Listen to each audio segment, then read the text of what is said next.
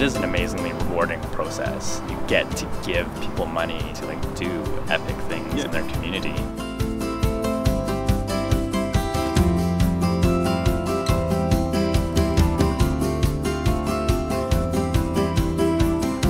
My name's Matt.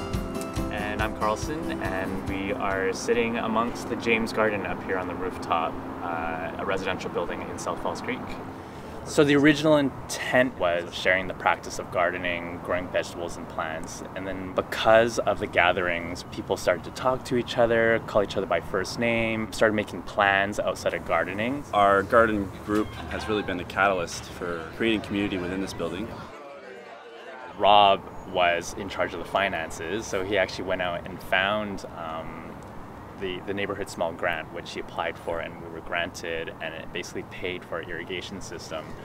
After that experience, Matt and I were like really interested. And there was actually the celebration at the Mount Pleasant neighborhood house, and Matt and I attended, and being at that meeting, we sort of saw all the other projects that happened within the community, and knowing like what the grant money is for, and we developed a greater understanding as to what the grant money was for. So yeah, we saw more potential for what else we could do with grant money. Exactly. Not in terms of just the gardening, but also social gatherings as well. Yeah, so both of us, we actually applied to volunteer on the Resident Advisory Committee. Being on the Resident Advisory Committee for, what is this area called? Southeast Falls Creek North? Yeah, I think our area is actually called Central Vancouver. Well, figure. Yeah. But it's been great, really. It's simple. We get the applications shortly after the deadline's passed, and we read over them. There's Carlson, myself, and Clayton, who are the main ones for this area. And we read them over, we realize how many cool projects are going on, we sit down, and we basically grant people money for all the cool projects that are going on in this area. And it's been lovely to see, because there's so many other cool things going on outside of what we do here at this garden.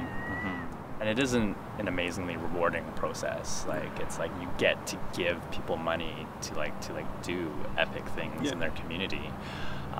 And it's great because part of the review process, you can call up the applicants, get more information, and then you hear like the excitement in their voice that they're being considered.